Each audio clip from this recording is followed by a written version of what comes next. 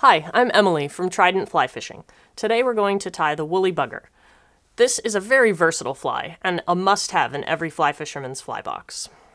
The woolly bugger can be tied in a variety of sizes and colors and can target species from trout, bass, pike, salmon, steelhead, shad, you name it. It's arguably one of the most popular searching flies of all time. Depending on the size of the fly and the colors you use and how you fish it, this fly could imitate a leech, a minnow, a crayfish, or any large nymph, such as a damselfly or dragonfly, or even a stonefly. It's hard to say exactly who invented the woolly bugger, but we know it has its origins in the Old English pattern, the woolly worm, which is also a very effective pattern. The hook that we'll be using for the woolly bugger is a 4X long streamer hook. I'm going to be tying on a size 6 today, but really any streamer hook will do. This fly can be tied in a variety of different sizes. The wire here is a lead-free wire. It's a weight material. We'll be using that to add some extra weight to the fly. The body material is a chenille. Color can vary widely. Today we're going to tie a white fly. The tail is a white, in this case, marabou. I like to use marabou blood quills. We'll talk more about that later. And then a white saddle hackle. The hackle is a strung saddle hackle. We're using white today, but any variety of color will work. And there aren't too many flies that don't benefit from a dose of crystal flash, so we'll incorporate that as well. We'll start with the hook. It's a 4X long streamer hook. I'm going to be tying a conehead woolly bugger today. So whether you're using a cone or a bead, you put that item on first. The small end goes on the hook first, all the way up to the eye. Then affix that hook into your vise. Nice and secure. The first step is to build up a bit of a thread body on the fly. I'm laying a base. Woolly buggers really benefit from some added weight, so we're going to be putting some wire on the body of the fly. I'm using a lead-free wire. This is a .020, but you could use .025 depending on the size of your hook. There are different ways you can weight the fly. I like to weight it up pretty good, so I put a single, just make sure those wraps are nice and tight. Sometimes it gets away from you a little bit. A single layer up to the cone, and you'll see what we're going to do in a minute here. And then, this is my own addition, I tend to weight the head of the fly double. So I'm going to double back with my lead wraps to about halfway down the body. This gives it a bit of a jig-like action in the water, which is really enticing to fish. I use a pair of pretty old scissors if I'm cutting a material like this. This lead-free wire is harder than the old lead wire. You used to be able to just pinch it off, but this stuff you do need to cut it, and it'll dull your scissors considerably, so that's why I use an older pair. Next, I'm just going to cover up those lead wraps with my thread. I'm using a 210 denier. It's a pretty heavy thread, but it lets me put good pressure on the thread and tie in these heavier materials. Also, it builds up the bulk in the body more quickly. I'm just trying to get a uniform shape on this body. It's also the extra weight in the head and the building up of the thread helps keep that cone in place as well. We're almost ready for the next part. All right, my thread is back to the end of the wraps of weight, where I'm going to tie in my tail material.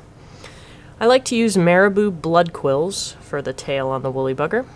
And you can use a single quill, or with the bigger patterns, I actually will use a pair.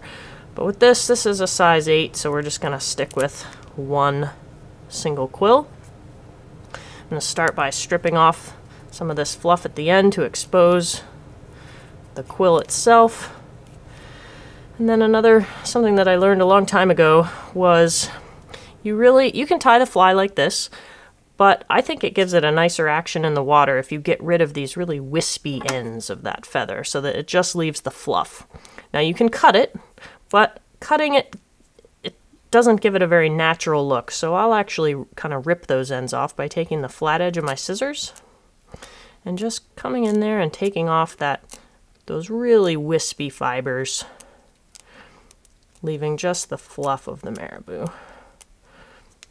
There we go. Now to tame the marabou, I'm going to just wet it a bit so that I can measure it. You want it to be about the little bit longer than the total length of your hook. The tie-in point is directly behind your last wrap of lead. That prevents you from having a bump in the material. When you tie and cut, I'll be able to make a nice, smooth transition from the tie-in point to the body. Now, there aren't too many flies that don't benefit from a little bit of crystal flash, so you don't need to overdo it, but take a few strands and I'm going to just tie them into the tail, distribute them evenly on either side. We can trim them up at the end so that they're the right length with the rest of the tail. Advance your thread to the head of the fly. We're going to tie in our body material, which is a chenille. We're tying an all white woolly bugger today, but the beauty of this fly is you can really mix things up and tie it in a whole rainbow of different colors. But today we're going to use white. I cut a few inches of chenille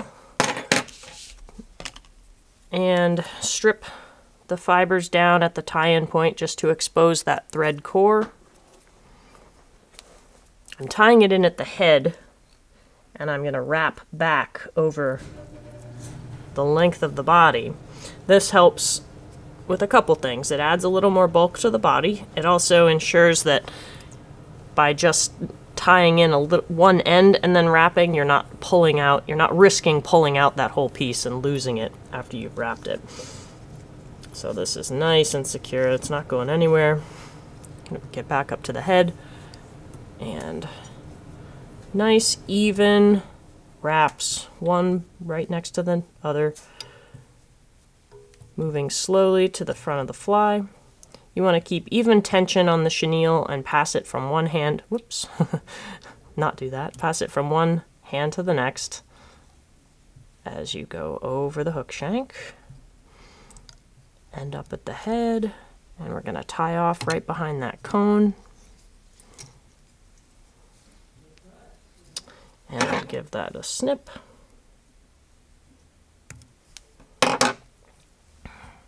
Now we're ready for the hackle. Choose strung saddle hackle with nice long fibers, depending on the size of the fly. These fibers are good for up to probably a size 4 woolly bugger. We're going to strip off this fluff and measure so that the length of the collar, the first fibers, is about 2 times the width of the hook gap. You don't want it to be much more than about 2.5.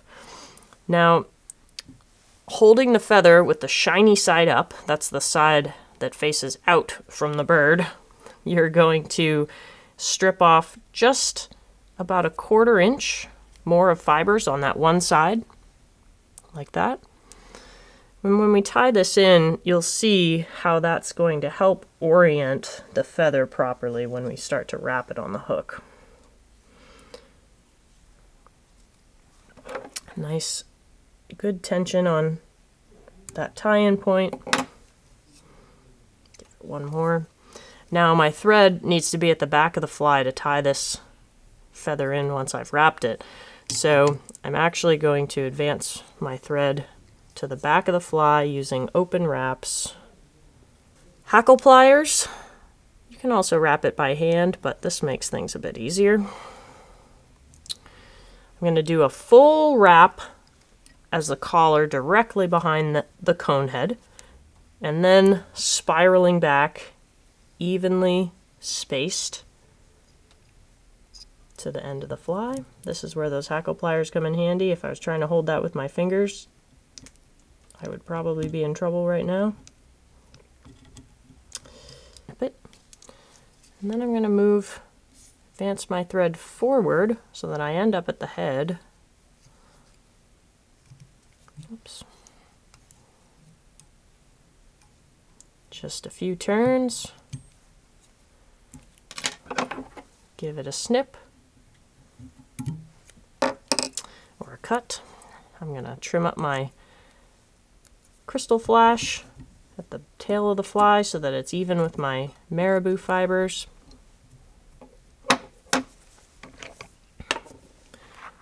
Then we're going to take a drop of head cement and finish the fly.